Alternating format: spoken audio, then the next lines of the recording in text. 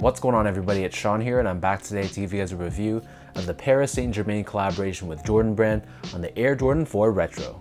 This pair dropped on October 10th for $225 US or $300 here in Canada.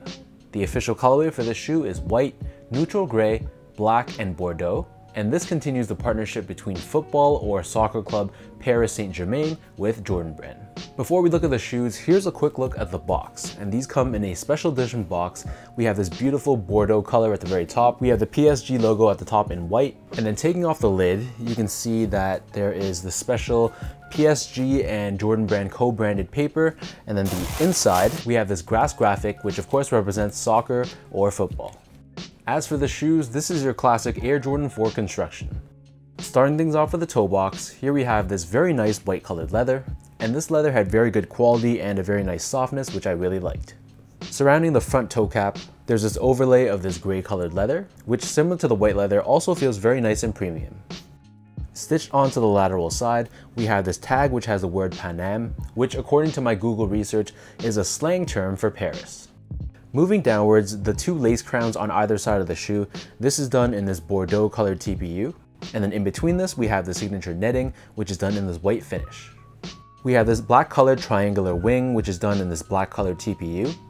And while the leather at the bottom mudguard has a very genuine feel to it, it feels very nice to the touch. In contrast, the leather that covers the upper portion of the shoe, this has much more of a synthetic feel to it.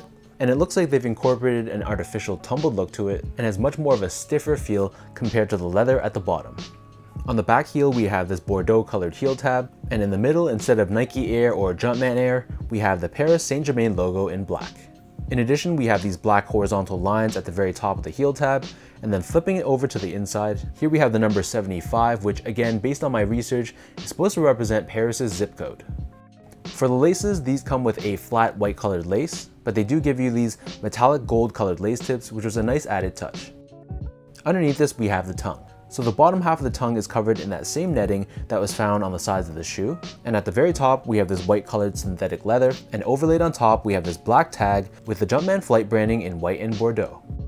The back of the tongue is lined in this Bordeaux color, and we have Air Jordan branding stitched on in upside down fashion. Taking out the insoles, these come with a all black colored polyurethane insole, and on the heel we have the French phrase "Ici c'est Paris," which I believe stands for "This is Paris."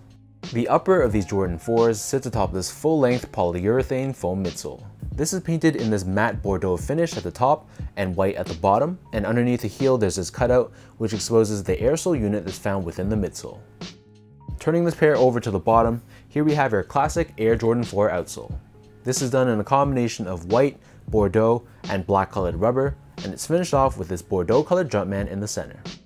So that breaks down the look and the construction of this shoe. In terms of sizing, I'm a true size 10, slightly on the wider side, and for Air Jordan 4s, I wear between a 10 or a 10.5. For these guys, I got these in my true size 10, and they fit me perfectly. I didn't feel any discomfort in the pinky toe area of this shoe, which is where I sometimes have issues with some of my Jordan 4s. So for these guys, I had no problems. I'd recommend sticking true to size. Next up, in terms of comfort, the Air Jordan 4 in general isn't the most comfortable shoe out there, but it's going to be fine for just an everyday casual use sneaker. These guys feel exactly the same pretty much. There is a polyurethane insole, which does give you a little bit more comfort, but for the most part, it's a pretty firm feeling shoe on foot. It feels very stable and very low to the ground, but it's not going to be one that's super soft and one that's super comfortable.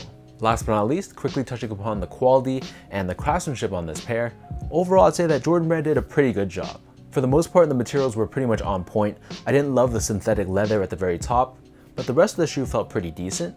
And from a craftsmanship standpoint, the paint job on my pair was pretty good. I didn't notice any visible flaws, so all in all it was pretty good. I just don't know if it was worth 300 Canadian dollars, which is a price hike from your normal Jordan 4.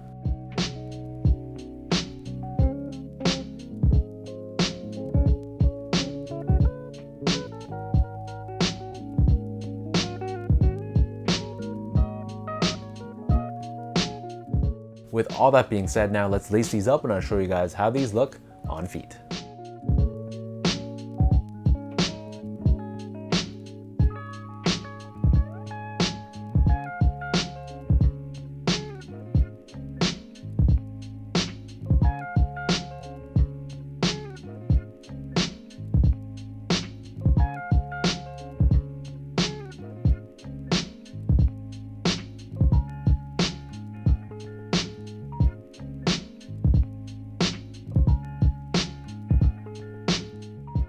Overall, I'd say that this is my favorite PSG Jordan collab so far. I think they did a really good job taking the classic look of the Jordan 4, swapping out the traditional colors for this Bordeaux color, and then incorporating small touches that represent PSG, like on the back heel and this tag on the lateral side. So I really like this because it's not screaming PSG in your face, and it's still a very wearable shoe whether or not you're a fan of soccer. So let me know in the comment section down below how you guys feel about this PSG Air Jordan 4. Of all the PSG and Jordan collabs so far, how do you rank this one compared to the rest? And for those that managed to grab a pair of these, is this going to be something that you're going to hold on to? Is it something you're going to rock? Or is it more for trade bait or something you're looking to flip? If you guys enjoyed watching this video, be sure to like, comment, and subscribe.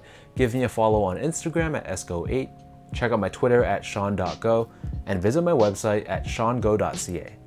So until next time, thanks so much for tuning in. Hopefully you guys enjoyed watching this video, and I'll catch you guys all in my next review.